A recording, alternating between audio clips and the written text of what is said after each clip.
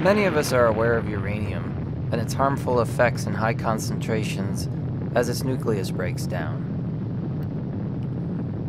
But we may not be aware that uranium is a naturally occurring element and that this process is happening all the time beneath our feet. For decades, we've been aware of the presence of uranium and of radioactivity.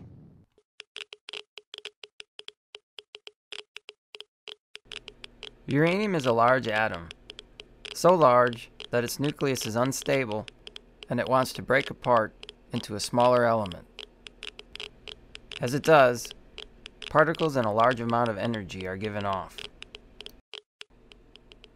The nucleus eventually breaks down to the nucleus of radon.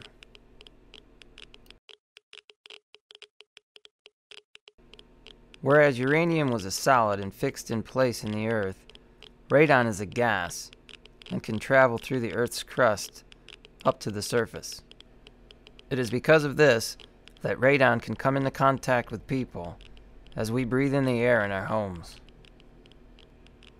At low concentrations, radon gas does not pose a risk to our health. But at high concentrations, it has been shown to be a leading cause of lung cancer, right behind smoking.